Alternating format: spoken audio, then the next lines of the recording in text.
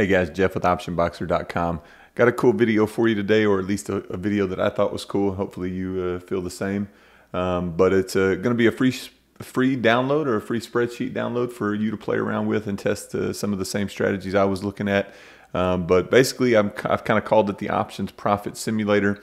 A few months ago, I made a video talking about options expectancy and looking at defined risk, defined reward strategies, and calculating an expectancy for those strategies. And essentially what I've done, just to be brief and to keep this video as short as possible, is I've taken that concept and I've just ran it over 10,000 trades, as you can see here. You'll notice that I've ran it through 4 different simulations. One, using different management techniques, and the first one is just going to be holding the position from a max profit or for a max profit or a max loss.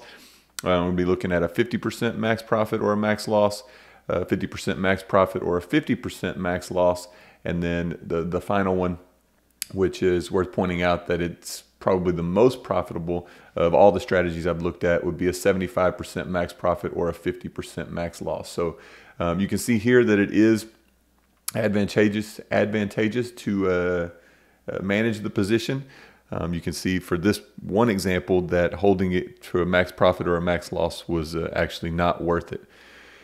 You can see it kind of answers the zero-sum options question, because you can see we lost 25,000, and as it were, we spent 25,000, almost 26,000 in commissions. So it's not actually 10,000 trades; it's actually 9,997. I should have ran this, on the bottom end of the spreadsheet. I should have ran it to 10,004, essentially, to get the calculations that I wanted. But regardless, I think it proves the same point. And if you get your hands on the spreadsheet, nothing's locked, so you can make adjustments to this as you will. You'll see these numbers here that are kind of grayed out a little bit. Those would need to stay there because that's how it's calculating. You can see the win percentage for each of these simulations. Based on the probability of profit, that's how it's maintaining, the win percentage based on that number is using these numbers here. And you can look at all the calculations on your own time. I'm not really that interested to discuss that at this moment. If you have a question about it, you can always reach me either in the comments here on YouTube or at optionboxer.com, or you can email me at jeff@optionboxer.com. Last thing I want to say is, if you like this video or you like the spreadsheets that I've made and you would be willing to, please subscribe to the channel. It does really help me, and I'm trying to grow my channel as much as I can. So I thank you for those that have subscribed, and I very much appreciate you. If I can ever help you, please don't hesitate to reach out to me as well. But that being said, there's only a few pieces of information you need to know or you need to have to be able to run this simulator. You'll see this little blue button here is just a refresh button, essentially, and it'll just kind of recalculate the position. It'll change all these figures. It'll always maintain close to a 75% win rate, because I've programmed it to do that, or I've calculated it to do that, I should say.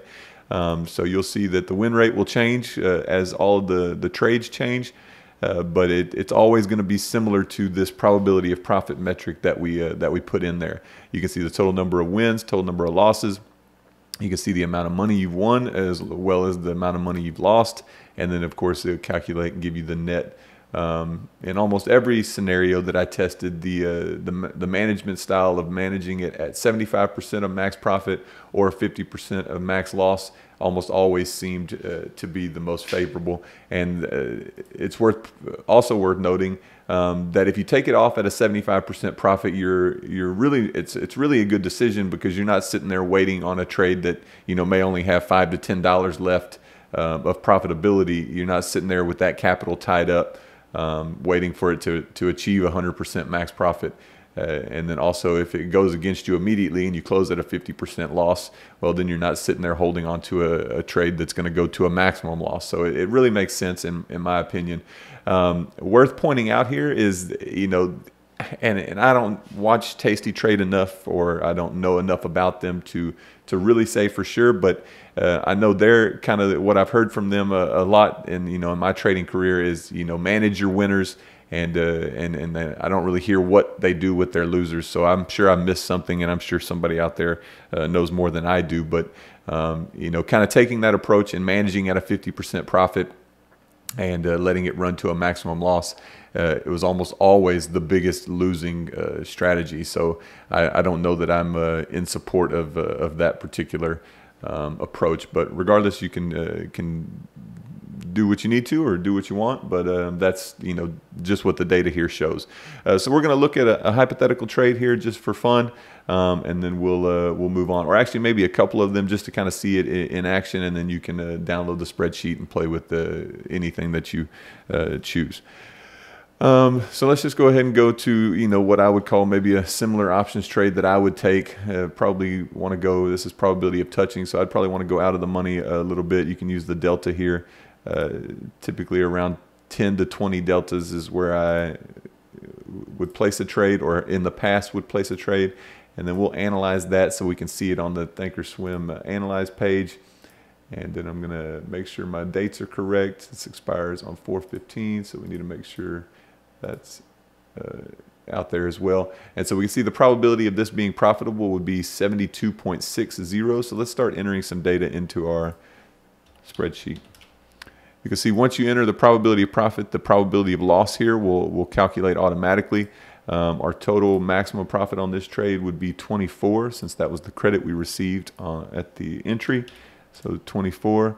And then the commissions, I'm going to leave the same. This is my total round trip commission cost. You would have to enter whatever number is appropriate for you. Some people may get a nice smaller number for their round trip commission costs, and of course that would impact the profitability as well. But for me, this is what I pay round trip to get into and out of a spread.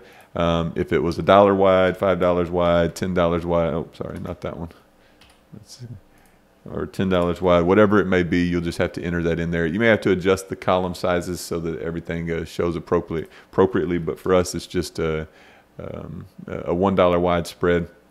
And then we can hit this a couple times if we want to. We can kind of see if you iterated this out, for several thousand trades. Actually, every time you hit this, it's going to calculate for 10,000 trades for each different simulation, or each different technique or management style, I should say. And you can kind of see that at no point were any of these trades over here profitable. This one over here is kind of mildly profitable. Occasionally, over 10,000 trades, you're losing more than you're making, but even still, over 10,000 trades to only make $3,000, I mean, it would be a full-time job just to enter that number of trades. You can see here, I've also added this just for, reference. If you did $1 wide spreads, you would have to make 40 different trades a day in a year to be able to get 10,000 trades. So for this to be realistic in my own trading or anybody's trading, I would have to make 40 trades per day, or I'd have to find 40 trades per day that met this exact criteria. If I did 250 wide spreads, I'd have to make 16 trades a day. And if I did $5 wide spreads, I'd have to make 8 trades per day. And essentially what that means, of course, if you do 2 years, there's the numbers there, and then 3 years there. But for this to make sense, basically I just wanted to say, okay, over the course of a year, if I wanted to lose, in this particular example, $66,000 or $68,000, whatever it may be, I would have to take 40 $1 wide spread trades per day for 252 days, which I believe is the number of days the market is open. It may be a little bit more, maybe a little bit less, but more or less 40 trades per day, which is almost unrealistic unless you're a trader full time. But so in any case, I wouldn't think this strategy would be all that attractive. To be honest with you, it's a trade that I've made, more times than I can even count. I've made this exact trade, or a trade very similar to this, very, very often. I always look and say, oh, 72% max profit. That's got to be a good trade. 72% of the time I'm going to win. But yeah, just because I've won more than I've lost, the amount that I've lost has been far greater than the amount that I won. So certainly worth noting there. So let's find another trade. Let's maybe trade something maybe a little closer to at the money and see what that may look like. Let's go about here. We'll keep it $1 wide just for these examples. I traded in the same contract month, so everything should be good. So we're receiving a $54 maximum profit. So 54, and our probability of profit is 56.78 at expiration. Sorry, that's not what I want. 56.78 at expiration. Commission cost doesn't change. It's still a $1 wide spread. And you can see this is a much more lucrative strategy, trading just slightly out of the money and letting that 56% probability work out for you. It's still above 50%, so you're still going to win more than you lose. And you can see that across every different technique, with the exception of this one that I highlighted a while ago, every different technique was profitable. Simulation number 1 and number 2 seem to be the most profitable, with simulation number 3 kind of being the third most profitable, and those numbers are kind of shown here in this bold and outlined box. But almost always, every simulation I've done, this seems to be the best strategy, managing at a 75% profit and a 50% max loss. So that's a kind of a at the money trade or just out of the money trade.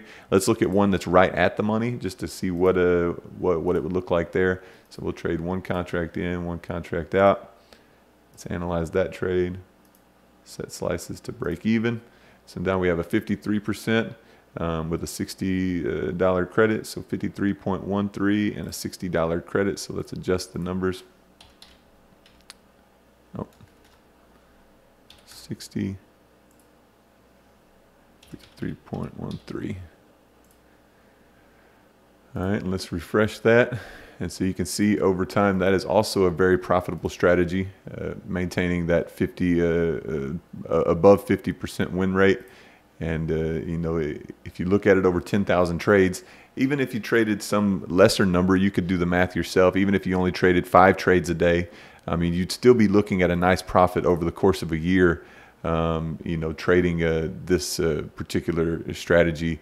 Again, this is calculating based on the numbers that we enter here, and so for this to hold any kind of relevance to anything more than just a fun calculation, you would have to set up trades that were almost identical in nature. So while you may not always be able to get a trade that's 53.13% profitable with a $60 credit, you may be able to get a $59 credit at 52% or 54%, or you see, as long as it stays close, and at the end of the year, your win rate is about what the probability of profit suggested.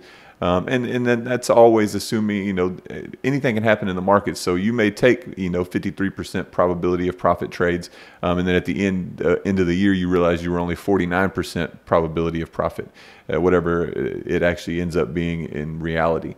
But, you know, we have to start somewhere, and this gives us a nice picture of what it could look like if things went that way for 10,000 different trades.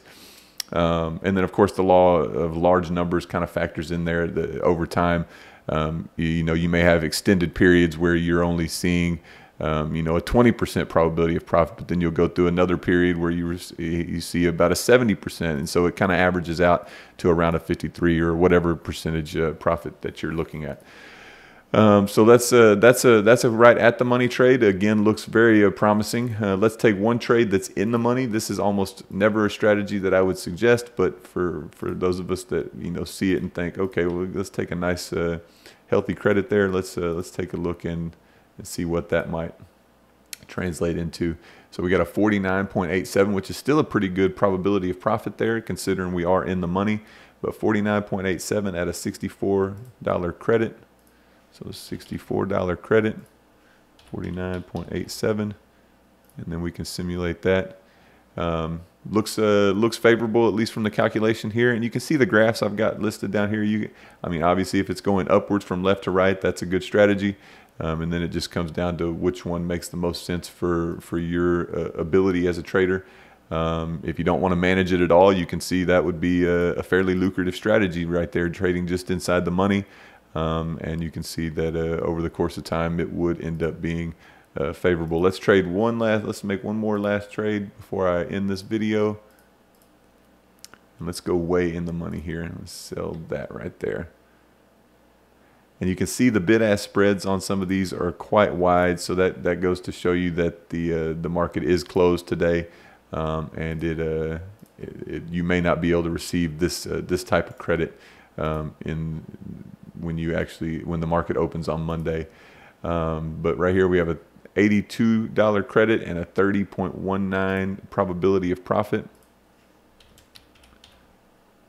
And we have an $82 credit. We can see that even with the low win percentage, we would still be making way more than we're losing. You can look through here and you can see when we did win, we won $82. When we did lose, we only lost $18.